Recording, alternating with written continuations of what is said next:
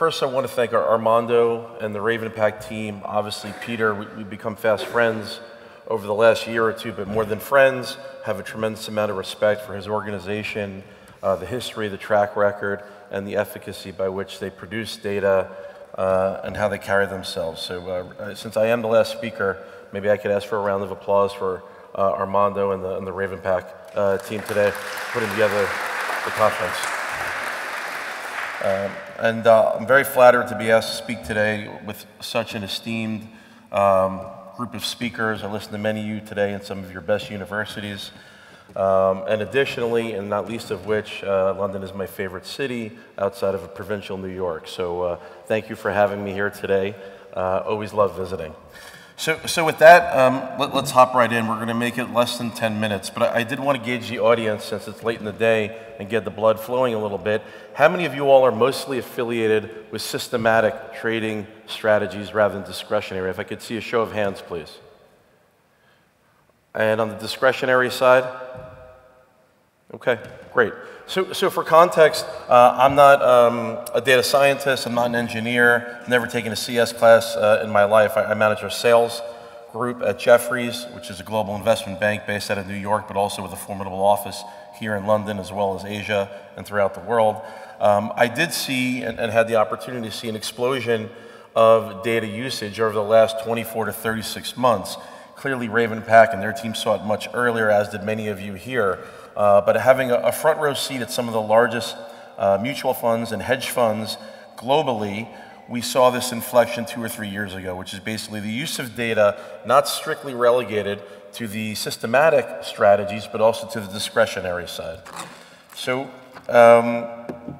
with that, I can give you some context. Over the last year and a half, as we've traveled, we've written a couple of theme pieces on the space and presented at this point to over 120 fund managers, both systematic and discretionary, mutual fund and hedge fund alike, both domestically in the US and internationally, Europe and Asia. So we feel like we have a pretty good sample set for the community right now. And we'll go through some observations and then happy to take questions as well. So some of this is fairly elementary, but I think it's important to know, why do we care about big data now? Since you're mostly a systematic community, I think you know what's happened in the last 4 or 5 years is really the advancement and enhancement of, come on Armando, you're supposed to cue me for that. Well, enhanced semis, right? So semis have unlocked all of this. There's been tons of large amounts and vast amounts of data. We've even had software for quite some time. So what's changed? It's the advancement of semis. It's not by accident that we've seen the growth of NVIDIA and their stock performance, AMD as well, and other names that are pure plays in Asia over this time. They're secular, it's not cyclical, it's not a coincidence. What are some, I think, observations in the marketplace? Again, typically, you all know this, you've experienced some rotation of active into passive, which has been dramatic, and crowding of strategies, both on the discretionary side, and we saw in the back half of last year on the systematic side as well. And what does that all lead to? It leads for what we've always had, but even more keenly, a constant focus on alpha-generating activities. As a direct byproduct of that, what did we see? We saw the discretionary community start to come out and really in great form, both on multi-managers, which are more common, but also on single manager platforms, start to experiment with vast amounts of data, both small and large. So Moneyball, a favorite of mine, book and the movie, Evolve or Adapt and Die, or Die. So we're just giving something illustrative here. Discretionary, we think today, the investment community, 2/3 is discretionary, a very small sliver is systematic, and an even smaller sliver is quantamental. What we see probably 2 to 5 years out is an inversion of the discretionary and the quantamental. We see it happening right now in real time at an asymptotic pace. There are very few discretionary managers right now that are not using data in some form, whether it's traditional, price volume, or alternative data as well. On the systematic side, we expect it to shrink, very simply due to economies of scale. We saw a mass amount of spin-offs over the last 36, 48 months. If you've really taken stock of those spinoffs, most of them have gone away, been folded back in. These are technology companies at their essence, and any paradigm history has proven that the CapEx is really, in addition to innovation, is really a lead indicator or portender of how things end up. So this is how we think the community will look only a year or two out. Pardon me. Relevant market themes. I think you know most of these. I'm going to call out 2 or 3. One, particularly because you're a systematic-led community, the return of alpha capture. It's massive. It's happening right now in great amounts. It really took on shape 8 or 10 years ago. It went away during the market kind of correction in 08 and 09. What we've seen firsthand with our clients in the last 18 months is a massive growth in alpha capture, again, not just on the systematic side, but on the discretionary side as well. And we can talk about that, but it's really worth calling out to follow. Why? Ultimately, when it all boils down to it, what is alpha capture? It's a pure and unique data signal.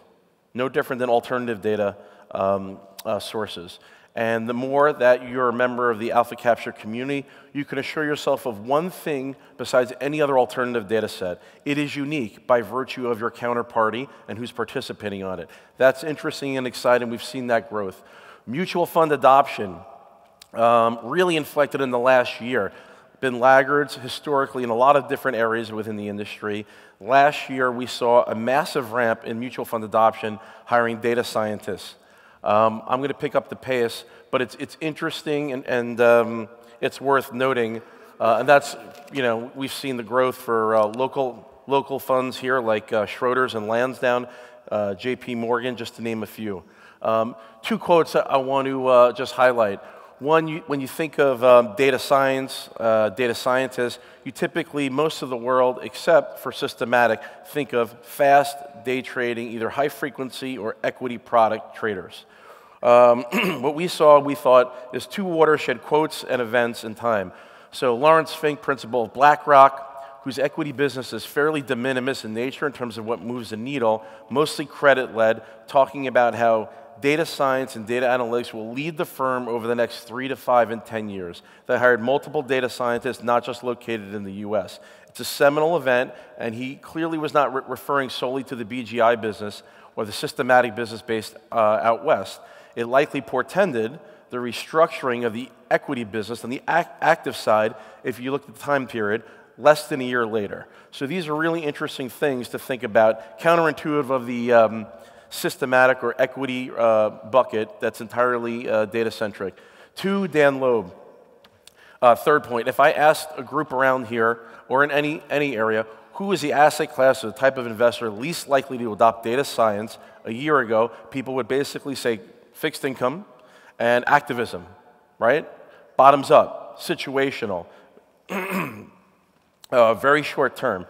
Yet Dan Loeb makes a splash and hires what we think is one of the most talented data scientists from a systematic firm, not in isolation as a one-off to check the box, but as a systematic hire to build a team around, because he believes there are KPIs that can be gleaned that are unique, that help not only his activist business, but his macro business, his fixed income business. I would also highlight the recent Lowe's activism with D.E. Shaw. If you look at an article a couple of weeks ago, it's the first time that I've seen an activist actually present to a board, not just research and their own data, but alternative data. They presented satellite imagery to a board during a proxy fight. So think about that for a moment and extrapolate out what alternative data could mean, in the future, not just systematic, not just discretionary, but fixed income, macro, activism. The point is, it's not relegated to any one bucket, it's much more broad. So quickly, I'm going to pump our own gas a little bit with the Jefferies survey we did. We think it's incredibly unique. The surveys we've seen on alternative data used heretofore have been mostly tops down by third parties with little to no relationships with data scientists. Through Jefferies' unique relationships, the meetings we've had, our 20-year operating history with a lot of these individuals, we were able to have specific interviews with the 50 or so most progressive uses of data in all regions, at all accounts, at all levels. These were individuals. They did phone conversations with us upwards of an hour. We took these notes and we put together a statistical summary of what we found. So one really interesting point, top objectives for acquiring data sets. Common misconception, idea generation, right? How do I find ideas? That's obviously intuitive in the systematic community. On the discretionary side, even more so. When in fact, 90% of respondents talked that it's more about enhancement of the investment process. It's fairly underwhelming what percent of discretionary managers are using data for idea generation right now. Second page, top data science goals. Again, improving the process rather than frontier data sets. If you asked people typically, why are you looking for data sets, why are you in alternative data sets, is to find one data set, the holy grail, that continuously makes you money. And I think what's interesting is in looking at this, you realize that's not the case at all, that only 20% of respondents are really looking for an incredibly unique data set. We also found that a fairly limited amount of them are using exclusivity of any type at this stage. Next slide. Again, we saw an inflection last year. We think there were more data scientists hired last calendar year than in the 5 years previously combined. Notwithstanding that, almost half the community still has what we call a shared data lead rather than a dedicated data lead. Dedicated data lead we define as a pure play, someone whose job full-time it is to be a data scientist. The majority of the community, and again, to give you this sense of the sample set to impress upon you, these are the most progressive purchasers and users of data globally. 60% still have shared data leads.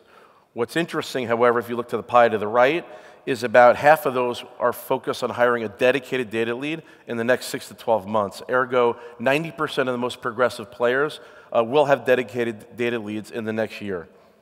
One other interesting data point, I mean, you all can look at the slides down on the left, but I thought it was interesting with streamlined organizations that have massive infrastructure, what they called these data leads varied with 20 different titles among 50 people. It gives you a sense a bit for the diaspora and how fluid the situation is among the data community, both on the discretionary side and the systematic alike.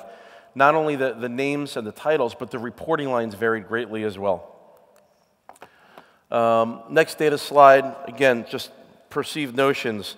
Number of alternative data sets, again, for the most progressive data users, only 20% had upwards of 80 or 100 data sets that are being used, right? One would think it's a lot more, both on the systematic and the multi-manager discretionary community of scale, where we hear about individuals of 40 and 50 and 60 people and massive budgets. What's equally interesting and surprising is 20% of the most progressive users of data are using less than 12 data sets. What does that tell us? It tells us, again, we're in the early stages. As much as many investors and allocators think data science is trite, we're in the 8th inning. That alone, the 20% are using a dozen or more data sets, I think speaks to quite a bit of that. The holy grail in the middle, I think worth pointing out, we're seeing a massive evolution of single data set use to multi-variable and multi-data set use. Last slide, just kind of tongue-in-cheek before we go into our roundtable. We kind of all live in our own worlds of systematic discretionary investing. Not only has there been an explosion on our side of the fence in terms of use of data and data scientists, this is a very small smattering of corporates that are leaders in the world that are hiring dedicated data scientists. If you really search for it now, it's massive. What are we thinking? We think it's interesting about how these corporates, pardon me, will key off of potential investor questions going forward vis-a-vis IR, vis-a-vis C-level. We think it's interesting how they will use data sets to run their businesses, such as Under Armour, ones that are less obvious like Halliburton and Schlumberger, GE for maintenance and other things. And one could theorize, and it's all up to you, that over time, that the market will ascribe a greater premium or valuation to the corporates that are more serious and focused on data science and how to optimize their business, and a discount to those who don't, much like they will, we think, in the community of investors and frankly the sell side as well. So it's a paradigm that is shifting both the buy side the sell side and the corporate side alike. That's all I really have, Armando, if we want to kind of roll up into Fireside. This is Raven Pack.